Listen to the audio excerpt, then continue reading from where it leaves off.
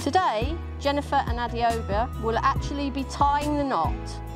They will be making the true lover's knot, which is the strongest there is. It will not break and will only become stronger when under pressure. The rope itself will break before the knot comes undone.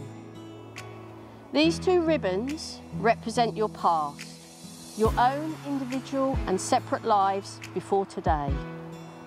As you intertwine your pieces, you are joining your two lives into one, representing the present. The finished knot symbolises your future and how strong your love and marriage will continue to be strong despite any trials life may throw away. With this binding, I tie you, heart to heart, together as one.